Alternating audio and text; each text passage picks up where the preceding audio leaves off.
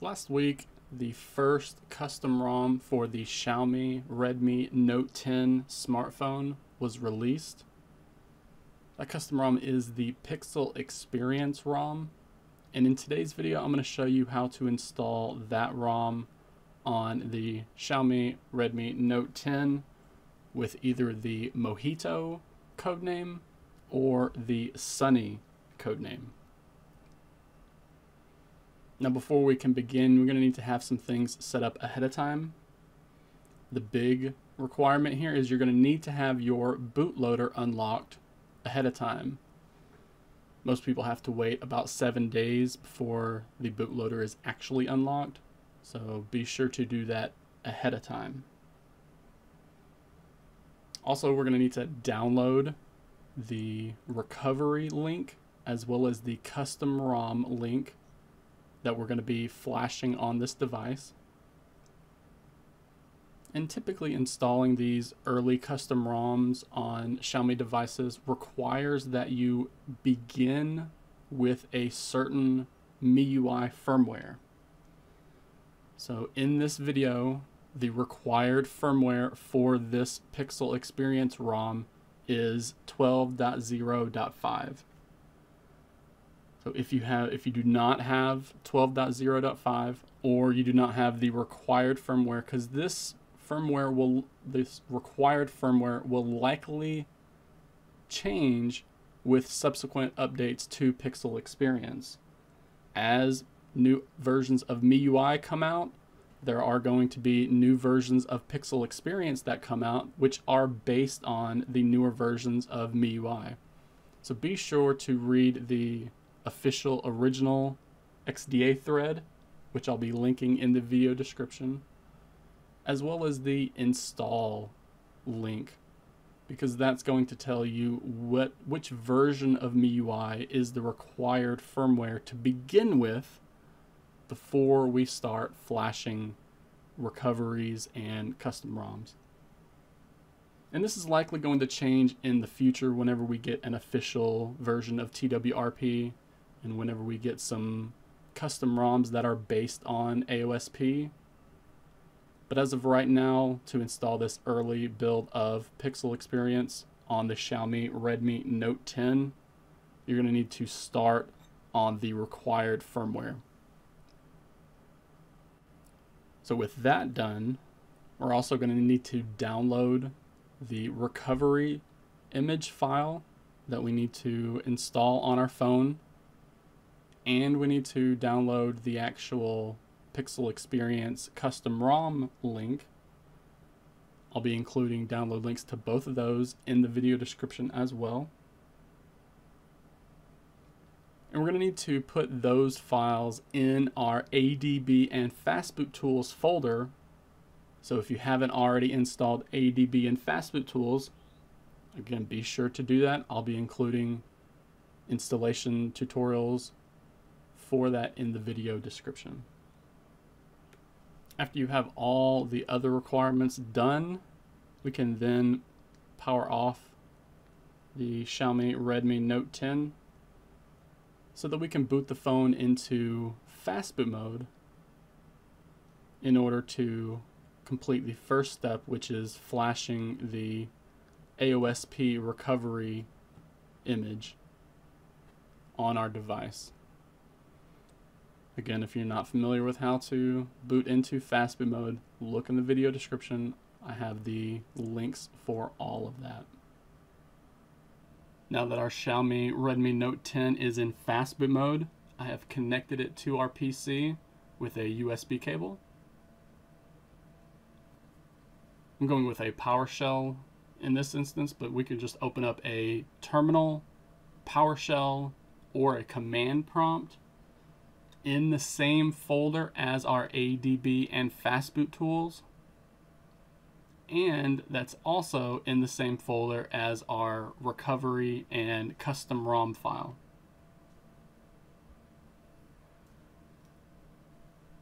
If you want to make sure everything's ready to go before we begin anything, we can type out the command fastboot space devices. Make sure that you get a device listed here as well as the term Fastboot. Nothing like unrecognized or unauthorized, anything like that. Make sure that you're getting your device registered whenever you execute the command fastboot space devices. Then we're going to type out the command fastboot space flash space boot, and then the name of the image file for the recovery that we just downloaded. We can rename this file to something easier to type out if we want.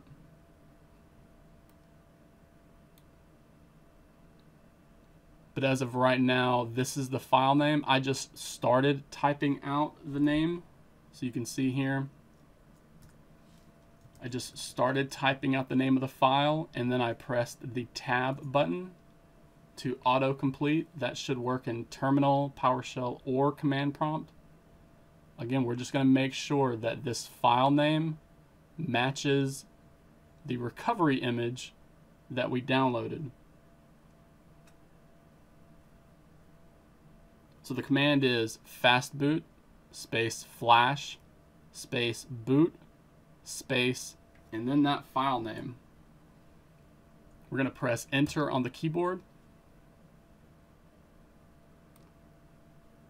And we're going to wait for Fastboot to not only send that image to a particular partition, but to also write the contents of that image to that particular partition. We should get an OK message on both of those. And after that, it's going to bring us back into the command prompt we were at before. After we have gotten both of those OK messages, we're then going to force the phone to reboot by pressing and holding the power button.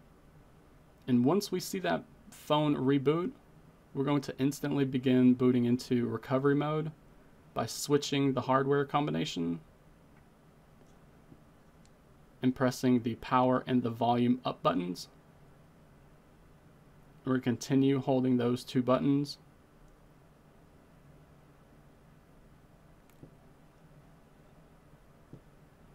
While the phone boots into recovery mode.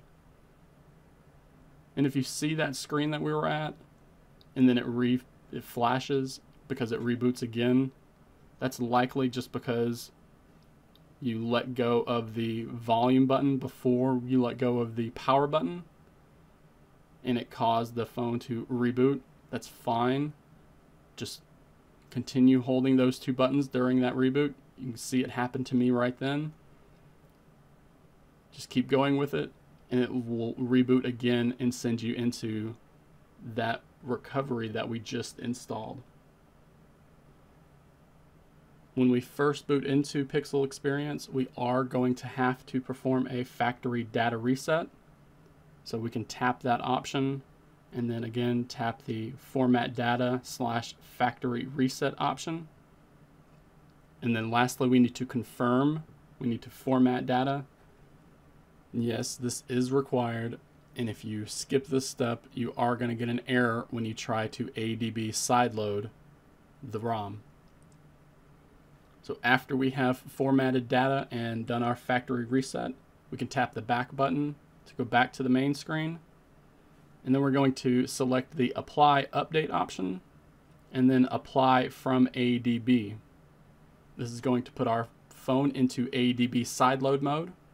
Make sure you have a USB cable connected to the PC. And now we're going to go back to the PC in that same PowerShell to actually flash the ROM this time. So since our phone is in ADB sideload mode, we're going to type out ADB space sideload space, and then whatever the name of that ROM file we downloaded. If you renamed it, you can type out whatever the new name is. But since I kept it the same, I'm just going to begin typing out the name of the file, and then I'm going to press the tab button to autocomplete. Since it's selecting the image file on the first autocomplete tab, I'm going to press tab again so that it auto completes the name for the zip file. So the command we type out should be ADB space sideload space the file name for the ROM that we downloaded that ends in ZIP. Once we have all that typed out, we're just going to press enter on the keyboard.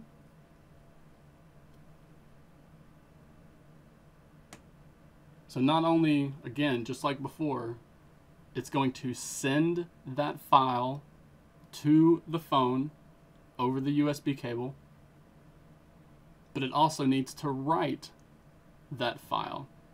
So on our phone, we're going to be told we're in step 1 of 2. And right now the phone is receiving this, or the phone is receiving this file. So we're just going to wait patiently. Don't mess with the USB cable or the phone. Try to maintain a stable connection.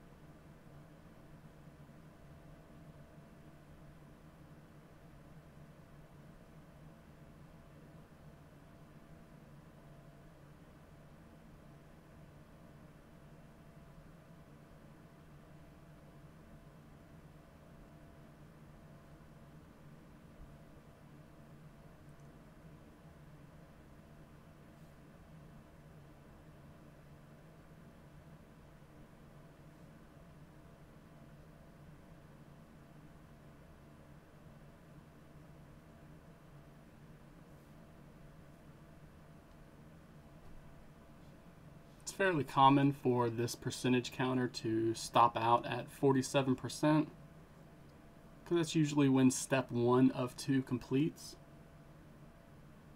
But sometimes it does vary.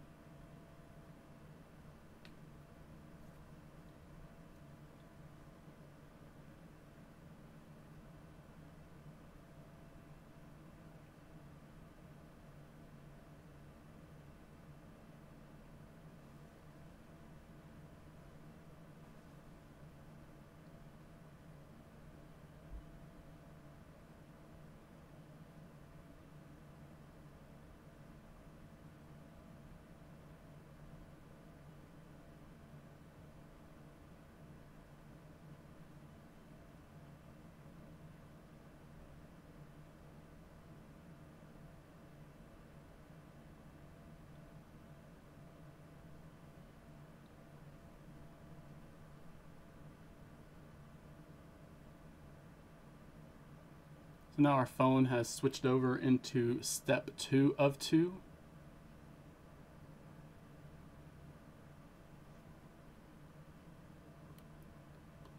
And while we have got a failed command right here, or a failed message right here, it's okay. As long as we reach that 47% level, and as long as we got to step 2 of 2 on the phone without an error displayed on the phone. Once we've reached that 47%, we have unplugged our USB cable. You can see we went from step 1 of 2 to step 2 of 2. No errors listed on the phone. Should be good to go. So we're just going to tap the back button up at the top left corner to go back to the recovery main menu. And then from here, we're going to tap the Reboot System Now option.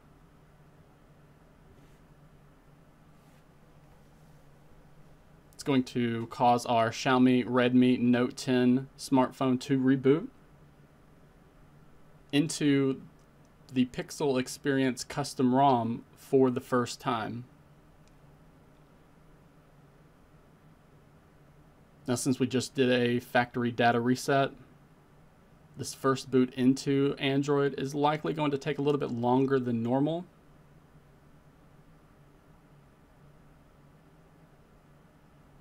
We're just going to be patient while it takes us to the Android activation screen. You can see we already have a new boot animation logo.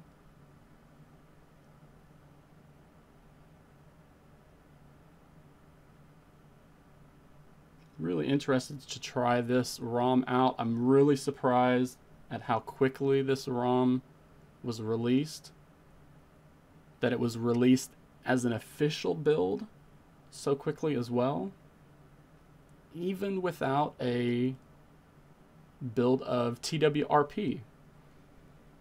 There's a lot of surprises that have gone into this ROM, and I'm very curious to try it out. So we're just going to skip through this activation.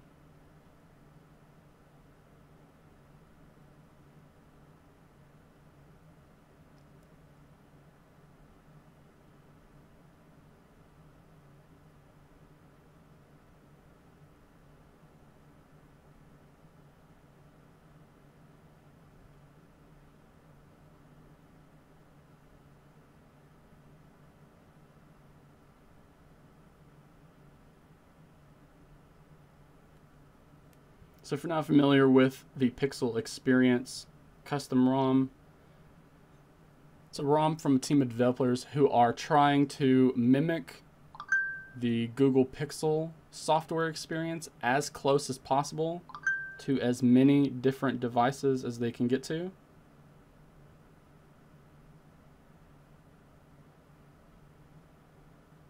So you can see we are on this specific build of Pixel Experience. I've chosen to download the Plus version of this ROM. Whenever I give you the download link in the video description, you're going to be given the option to download either the regular version or the Plus version that's common for the Pixel Experience ROM. I'll also be including a link that tells you the differences between those two.